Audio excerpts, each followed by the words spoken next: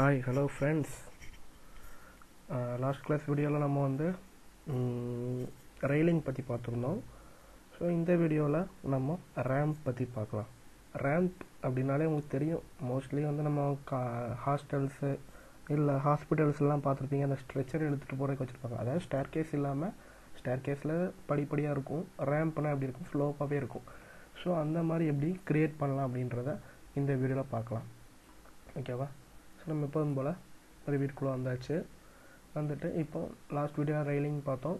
இப்போ ரேம்ப்னு என்னென்னு பார்ப்போம். ஓகேவா? ஸோ நான் ஜஸ்ட் ரேம்ப் எடுக்கிறேன். ரேம்ப் எடுக்கிறதுக்கு முன்னாடி வாலில் 10 feet கன்வெர்ட் பண்ணிட்டு ஒரு குட்டியாக ரெக்டாங்குலராக இந்த மாதிரி நான் ஒரு வால் வரைஞ்சிருக்கேன். ஓகேவா? ரியலிஸ்டிக் வச்சுக்கலாம். ஓகேவா?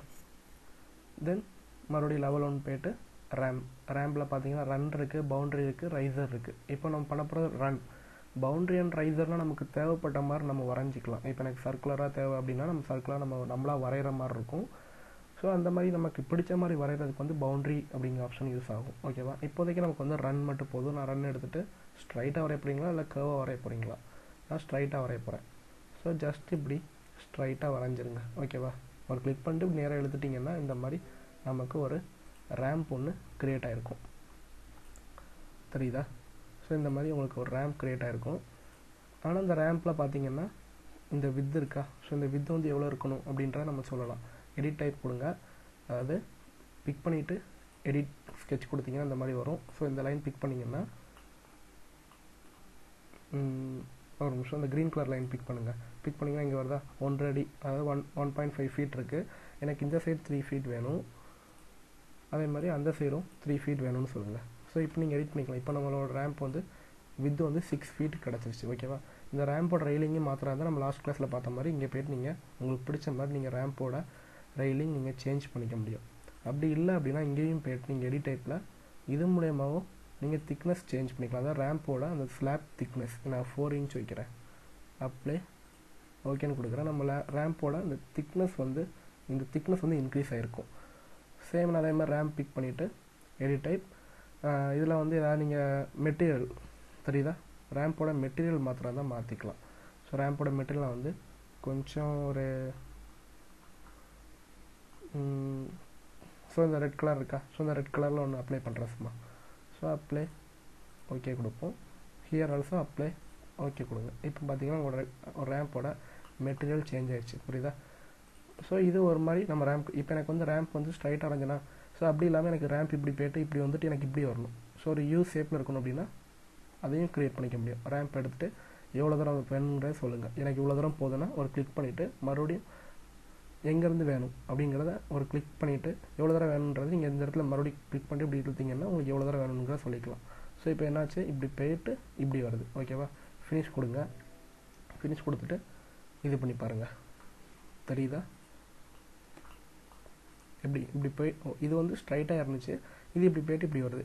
இதுவுமே நமக்கு நார்மலாக வித் 3 feet இருக்குது. நீங்கள் 6 எனக்கு 6 feetக்கு வேணுன்றதை சேஞ்ச் பண்ணுங்கள். இல்லைனா இந்த மாதிரி ஓவர்லேப் ஆகும் அப்படின்னு சொல்லுது. ஓவர்லேப்னால் இங்கேயும் 6 feet ஆகும்போது இங்கேயும் உங்களுக்கு 6 feet வரும். அப்போ ஓவர்லேப் ஆகும்னு சொல்லுது. ஸோ விட்டுடலாம். ஓகேவா? ஸோ ஓவர்லேப் ஆகிருக்கு பாருங்கள். அதான் அந்த ஆப்ஷன் சொன்னிச்சு, ஓவர்லேப் ஆகுது. தெரியுதா? இந்த இடத்துல ஓவர்லேப் ஆகுது. ஸோ இந்த மாதிரி நீங்கள் 6 feet சேஞ்ச் பண்ணிக்கலாம். அப்படி இல்லைனா எடிட் டைப் யூஸ் பண்ணிட்டும் இந்த க்ரீன் கலர் பிக் பண்ணிங்கன்னா இந்த இடத்துல நீங்கள் மாற்றிக்கலாம். ஓகேவா? ஸோ இது ரெயிலிங். இந்த ரெயிலிங்லேயே எனக்கு கிளாஸ் மாதிரி வேணும் அப்படின்னா ஸோ இங்கே போய்ட்டு பைப் இந்த மாதிரி சம்திங் நீங்கள் கிளிக் பண்ணிங்கன்னா உங்களுக்கு ரெயிலிங்கோட ப்ரொஃபைல் மாறும். ஓகேவா? ஸோ அது மட்டும் இல்லை, இப்போ எனக்கு இந்த ரெயிலிங் பார்த்திங்கன்னா இங்கேருந்து இப்படி மேலே நிற்கிறது இல்லை, எனக்கு அங்கே கீழே இறக்கணும், இங்கே மேலே ஏறி இருக்கணும். புரியுதா? இப்போ எனக்கு இங்கேருந்து இப்படி ஏறுறது எனக்கு அங்கேருந்து ஏறி வரணும் அப்படின்னா எப்படி பண்ணலாம் அப்படின்னு பார்ப்போம். ஸோ ஒன்றும் இல்லை, அதை கிளிக் பண்ணிங்கன்னா ஒரு ஏரோ மார்க் வருதா? ஜஸ்ட்டு கிளிக் பண்ணுங்கள், ஒரு ஏரோ வருதா?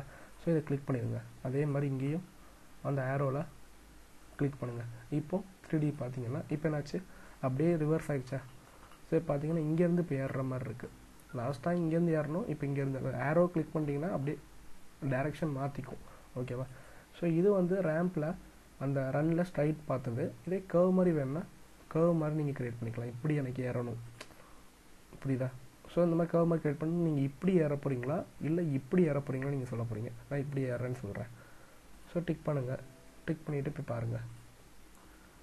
ஸோ இந்த மாதிரி சர்க்குலராக கிரியேட்டாக இருக்கா ரேம்ப். ஸோ இதுக்கும் ரெயிலிங் மாத்திரம் இருந்தால் சேம் தான். ஸோ இந்த மாதிரி நீங்கள் ரெயிலிங் மாற்றிக்கலாம். நான் இதில் கிளாஸ் பிக் பண்ணுறேன். தெரியுதா? ஸோ இந்த மாதிரி நம்ம ரேம்ப்ஸ் வந்து கிரியேட் பண்ணிக்கலாம். ஓகேவா?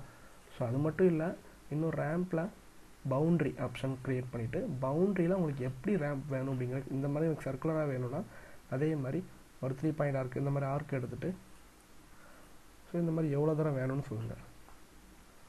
நான் இந்த மாதிரி எனக்கு இவ்வளோ தூரம் வேணும். நான் பிக் லைன் எடுத்து இதுக்கு ஒரு ஆஃப்செட் வேல்யூ ஒரு 5 ஃபீட்டுக்கு எனக்கு ரேம்போட வித் இருக்கணும்னு சொல்லிட்டு இது நம்மளோட பவுண்ட்ரி. இதுதான் நம்மளோட பவுண்ட்ரி. நீங்கள் இதில் க்ளோஸ் பண்ணக்கூடாது. பவுண்ட்ரி வச்சு க்ளோஸ் பண்ணக்கூடாது. எதை வச்சு க்ளோஸ் பண்ணணும்னா ரைசர் எடுத்து தான் க்ளோஸ் பண்ணணும். பவுண்ட்ரி வச்சு க்ளோஸ் பண்ணிங்கன்னா ரேம்ப் மாதிரி கிரியேட் ஆகுது. அது எரர் தான் சொல்லும்.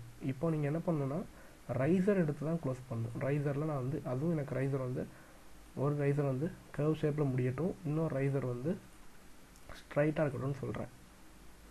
புரியுதா? ஸோ நான் இப்போ கிரியேட் பண்ணி இந்த மாதிரி இருக்குது. இப்போ ஃபினிஷ் கொடுத்து பார்த்தீங்கன்னா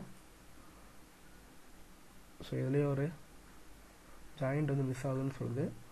ஒரு நிமிஷம் நான் டெலிட் பண்ணிக்கிறேன். டெலிட் பண்ணிட்டு ரைஸ் எடுத்து நான் வந்து இதிலே ட்ரா பண்ணிக்கிறேன். ஸோ இப்போ டிக் பண்ணி பார்த்தீங்கன்னா தெரியுதா? இதை நம்ம இப்போ ட்ரா பண்ணது. ஓகேவா? ஸோ இந்த மாதிரி நம்ம பிடிச்ச மாதிரி வரைகிறதா இருந்தால் நம்ம வந்து ஸ்கெட்ச் மூலயமா போய்க்கலாம்.